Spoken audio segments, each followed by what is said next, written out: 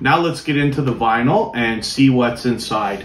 The first record that I'm going to pull out has got some liner notes as well as some artwork here. And there's a lot of text for you to go through when you get one of these for yourself. I'm just going to pull the record out and we'll see what the label looks like here.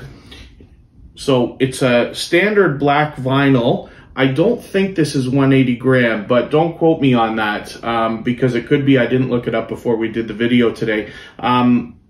We do see a track list, which is really cool. You know, I like that on the records so that you can reference them while you're listening to them.